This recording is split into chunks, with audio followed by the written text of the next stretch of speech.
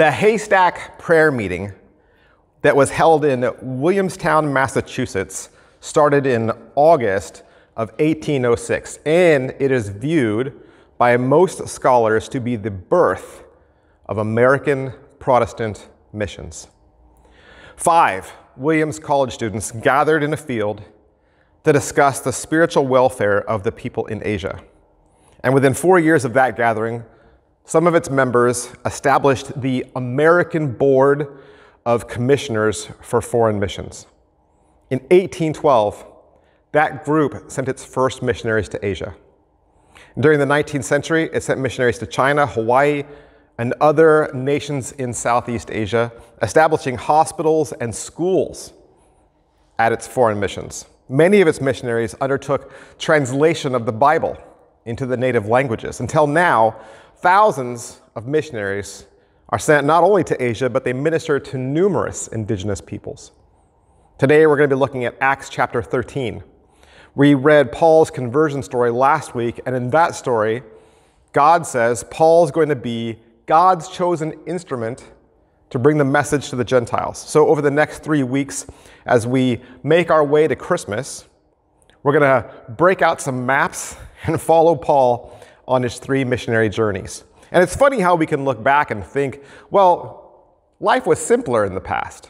You know, we call it simple times for a reason. We might think it was probably easier to be a missionary back then.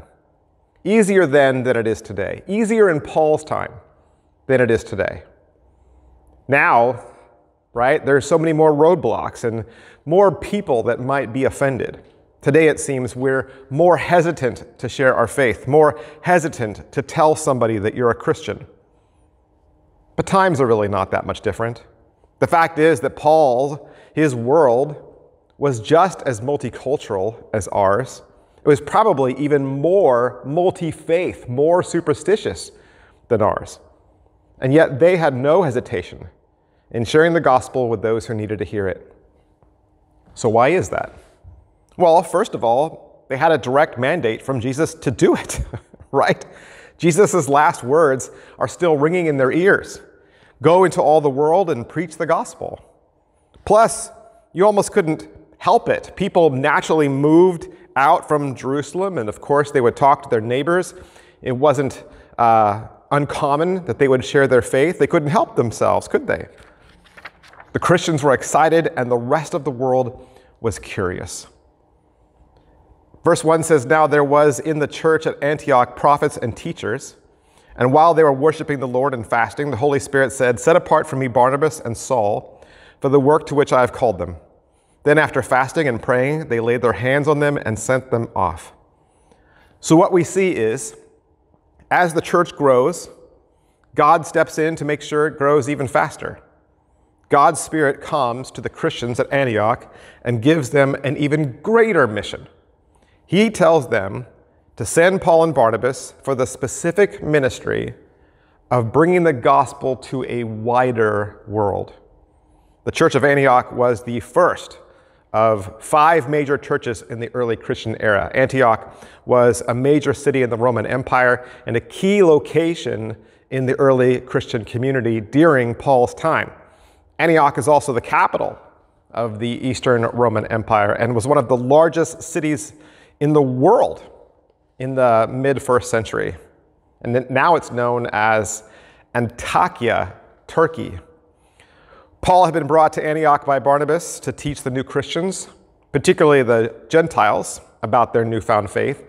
And we could probably assume that the work of teaching people could have gone on for a very long time. And as you know, there's a lot of scripture to teach people. And presumably, Paul, he could have kept going on for years and years teaching the scripture to the church.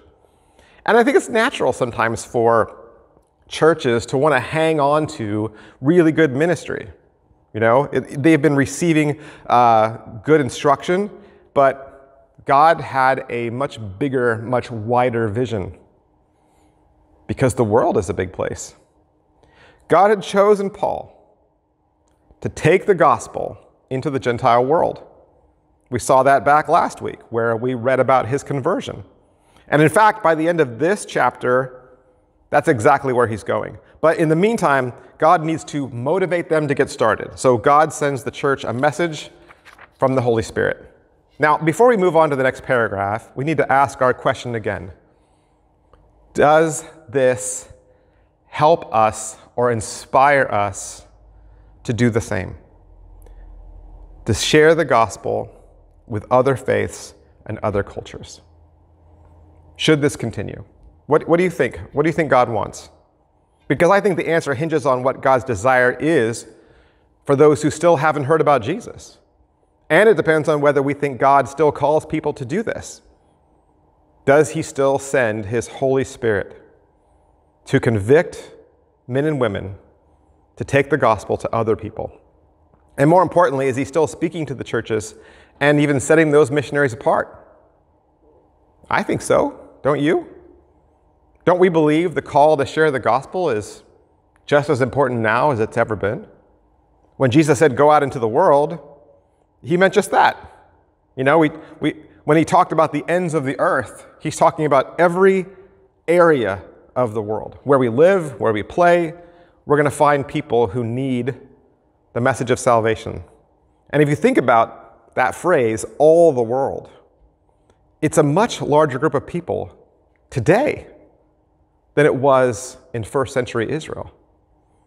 So yes, the call to share the gospel with people, it's as great as it ever was. And the basis on which we take that gospel to those people is the same as it ever was. We do it because God commands it. First, we have our direct command from Jesus himself. And second, we have the instructions given to us by the Holy Spirit. But having said that, we need to look at how this monumental task is done. Well, there are a few hints in this passage before us, so let's look at some of the ways Paul and Barnabas went out and spread the gospel in this great big world. So I want to show you a map. Here is the entire world. Paul is starting in Syria, which is that orange block in the red circle. Here's your second map. Here's Syria a little closer. And as you can see, it's sitting next to Iraq below Turkey. And we can see Paul is on his way across the water to Cyprus. This map, this is our entire journey today. And Paul is going to make 3 very famous journeys, which we'll be looking at over the next few weeks until Christmas. Verse 4 says, so being sent out by the Holy Spirit, they went down to Seleucia, and from there they sailed to Cyprus. So they sailed from Seleucia to Cyprus, from the port of Antioch, which was founded by one of Alexander the Great's generals, and the year is 46 AD. Verse 5 says, when they arrived at Salamis, they proclaimed the word of God in the synagogues of the Jews, and they had John to assist them. How can we advance the kingdom of God?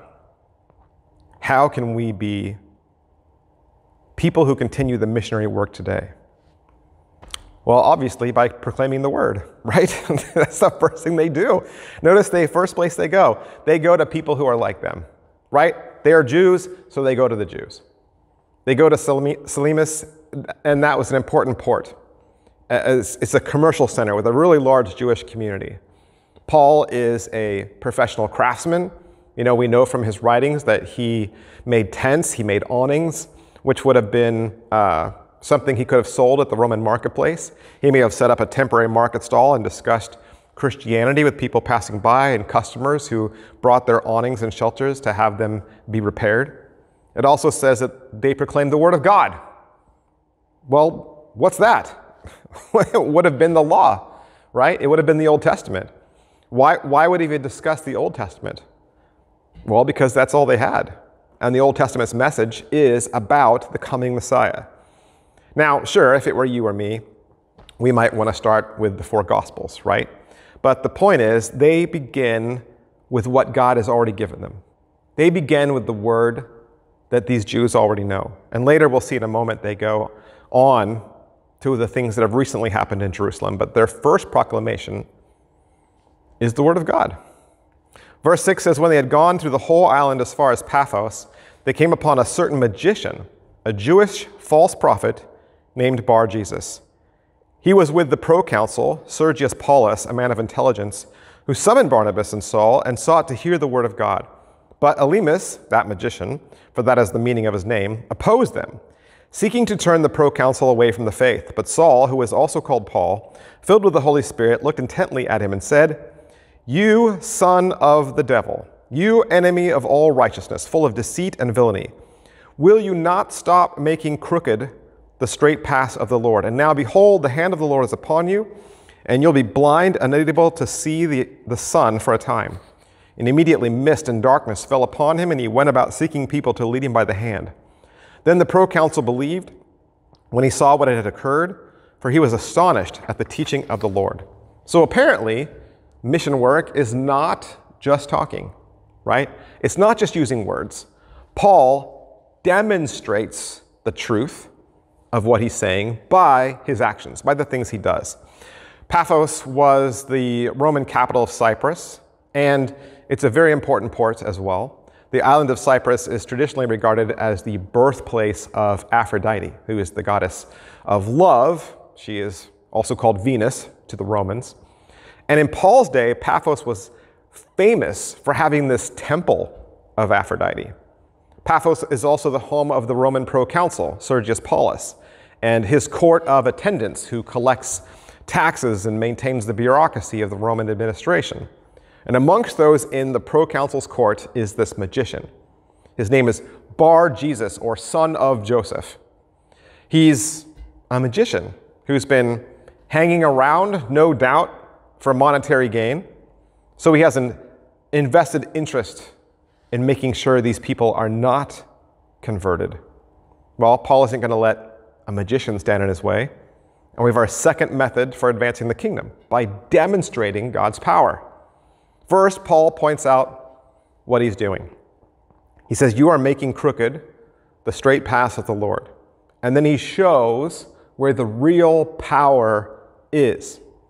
And the magician is struck blind, and the onlookers are amazed at God's power. Not magic, right? There's a difference. Not magic, but the power of God that's accomplished when you preach the gospel. Now, you or I will probably never come across an evil magician. But in the course of our lives, we will certainly come across people who oppose the message of Jesus. And they'll do it for the same reasons as the magician in this story. Because the gospel threatens their livelihood, or it threatens their comfortable lifestyle, or their status.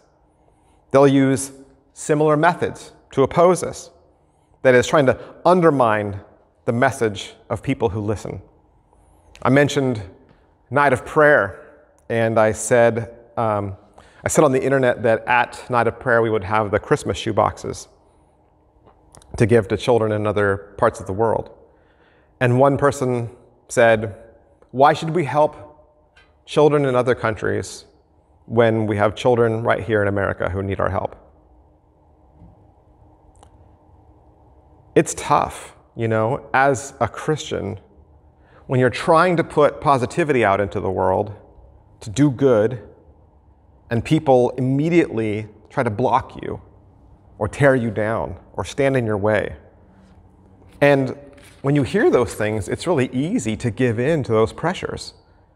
People will try to manipulate us to change our message, or to tune it down. They'll try to make out that message to just be, well, that's your opinion. Or they'll try to make you feel guilty because you stood up for your beliefs. But that's the world trying to silence God, not you. Because this isn't your opinion.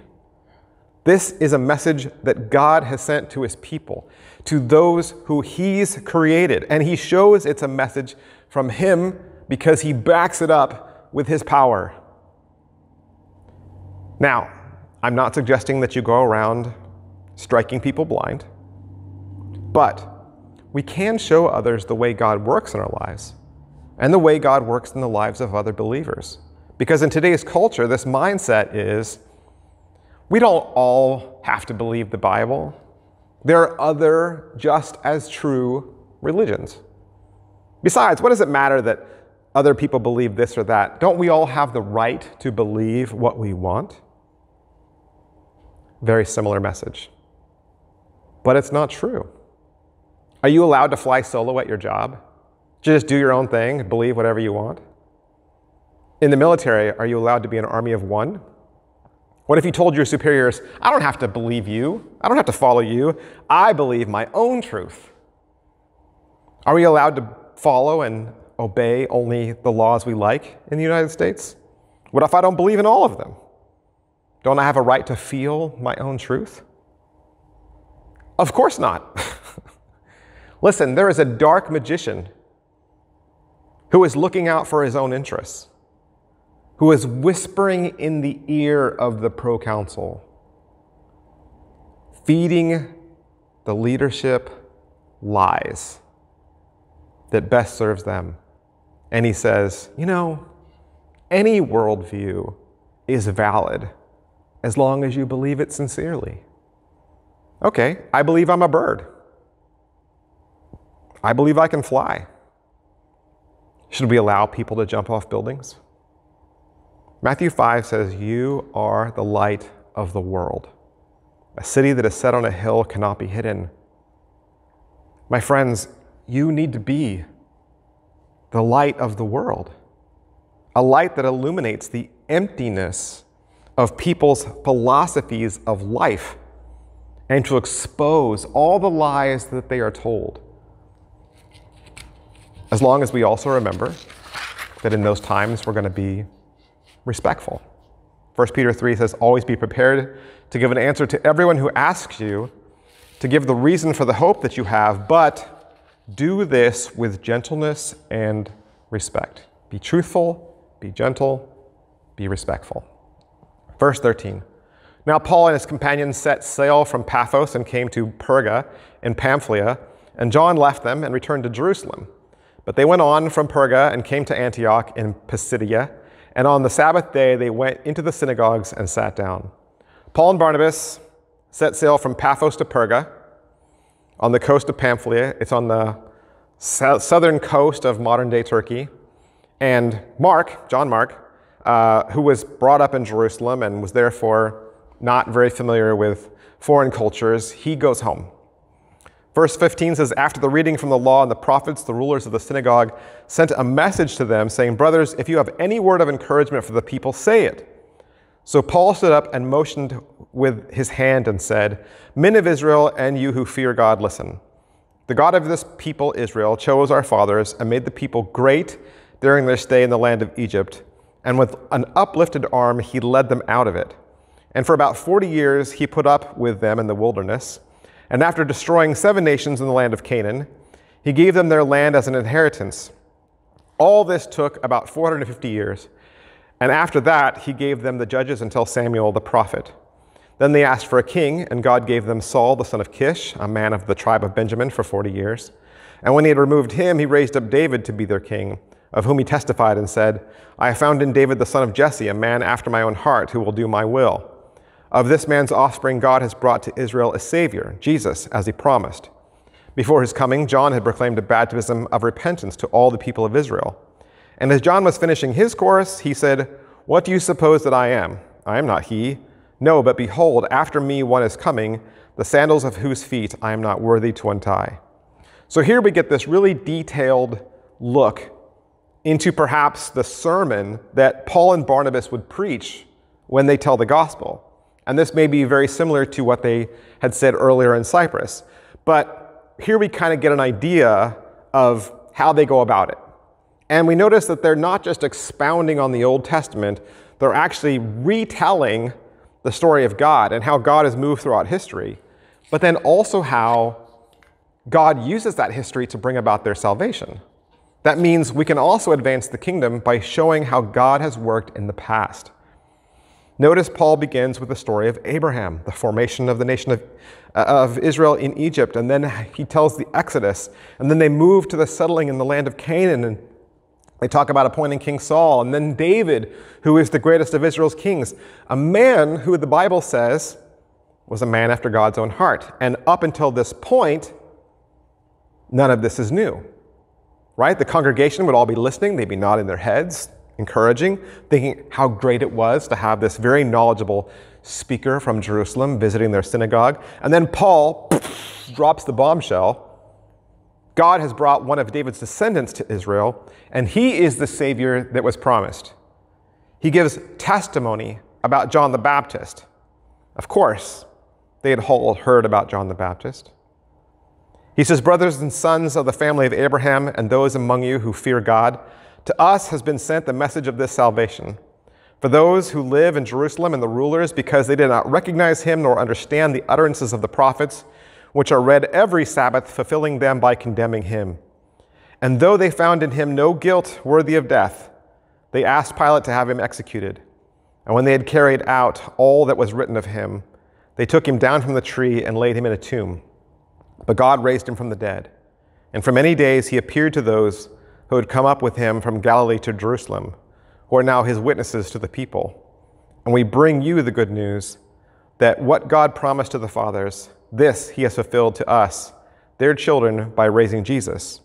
As also it is written in the second Psalm, you are my son, today I have begotten you. And as for the fact that he raised him from the dead, no more to return to corruption, he has spoken in this way, I will give you the holy and sure blessings of David. Therefore, he says also in another psalm, you will not let your Holy One see corruption. For David, after he had served the purpose of God in his own generation, fell asleep and was led with his fathers and saw corruption. But he whom God raised up did not see corruption. Let it be known to you, therefore, brothers, that through this man's forgiveness of sins is proclaimed by you, and by him everyone who believes is freed from everything from which you could not be freed from the law of Moses. Beware, therefore, lest what is said in the prophets should come about. Look, you scoffers, be astounded and perish, for I am doing a work in your days, a work that you will not believe, even if one tells it to you. Paul goes from David all the way to Jesus' crucifixion, his death, his burial, his resurrection. And for these Jewish believers, the good news is the things God promised in the Old Testament have now come true. And he finishes with, Jesus is alive. And then he gives them a warning. He says, don't fall into the trap that was foretold by the prophets, that you would hear the good news and reject it. And then what he does is he connects his audience with the larger story. He puts them into the story. And you do that by connecting the gospel with the people's lives, connecting with their people's story. Notice how Paul moves in that speech from the record of what God has done for them to their own story, to the events of their day. He bridges the gap between ancient history and current events. Of course, in their case, ancient events were not that far away as they are today, but this is still a principle that we can adopt as well. It's not enough to just talk about what God has done in the past or to say it's because the Bible says so. If people don't hold the Bible as an authority, they don't care what the Bible says. They need to see how it's relevant to their life. How does what you're saying apply to them? How does it benefit them? For most people these days, anything that happened before they were born is ancient history. So we may need to make a connection between what God has done in the past and what he's doing right now. What is the situation they find themselves in? Verse 42 says, as they went out, the people begged that these things might be told them next Sabbath. And after the meeting of the synagogue broke up, many Jews, devout converts to Judaism, followed Paul and Barnabas, who, as they spoke with them, urged them to continue in the grace of God. The next Sabbath, almost the whole city gathered to hear the word of God. But when the Jews saw the crowds, they were filled with jealousy and began to contradict what was spoken by Paul, reviling him. Finally, notice what happens. The Jewish leaders reject Paul's message. Basically, out of jealousy, he and Barnabas accept their rejection as a sign, and they say, you know what? That's fine. We'll just take the gospel to the Gentiles.